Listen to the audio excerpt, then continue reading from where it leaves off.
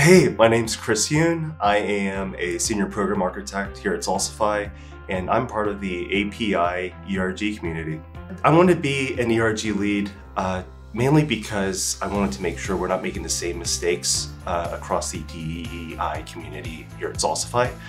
Making sure we're setting up the foundation to make sure we're grading ourselves from last year to this year, and making sure we're engaging with not only the Salsify community, but across the broader communities in Boston and our multiple office locations.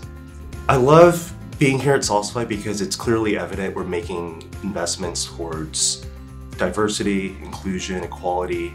Really started from hiring.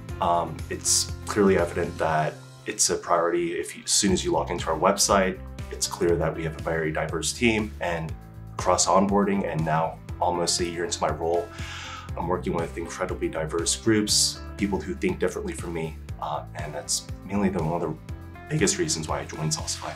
My favorite part about playing this leadership role in ERG is not only getting the chance to connect with leadership and sharing my honest feedback as to how we can make improvements, but really hearing and listening to the broader group, whether you're a support agent, whether you're in Portugal, really understanding and addressing that feedback to be a better leader and to make improvements, and again, kind of grading ourselves to be a leading organization in DEI.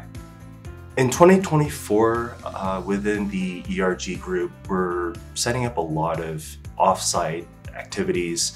I understand we're a remote-first company, but just having the opportunity to meet folks in person, live in 3D, is what I'm really looking forward to, and just making sure that every team, every group feels represented and playing an active role at Salsify across all of our ERG groups.